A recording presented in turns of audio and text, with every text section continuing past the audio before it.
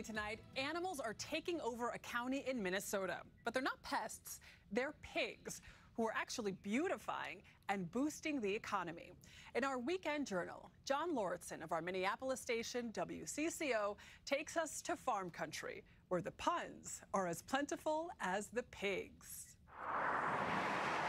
Martin County is pork capital of the state. It's a sense of pride 10 miles from the Iowa border. And if you don't believe in the power of pigs, just take a stroll through downtown Fairmont. What do we have up here?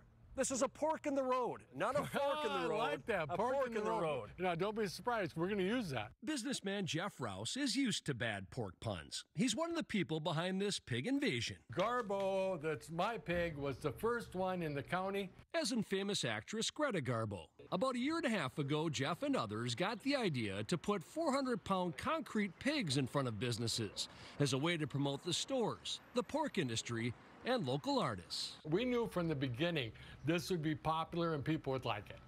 However, when we started seeing the artwork that was done on these hogs, they took it to another level.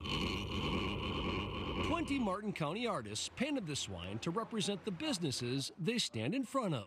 It turned out pretty good, actually. It's whoever painted it did an amazing job. Noe Juarez runs El Agave Mexican restaurant. And your pig's name is Chuleta? Yeah. What does that mean? That's pork chop in Spanish. Half a block away from Noe's restaurant is the Opera House. Our pig's name is Nicholas. For a long time, the Fairmont Opera House was known as the Nicholas Theater. Their pig is decorated in performing arts and has a Phantom of the Opera mask. For us, it's kind of a mascot.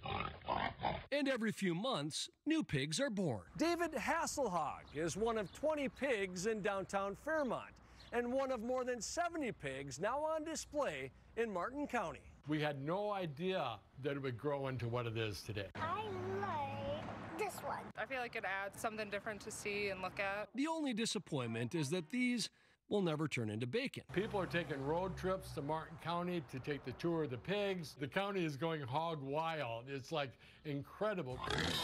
John Lauritsen, CBS News, Martin County, Minnesota.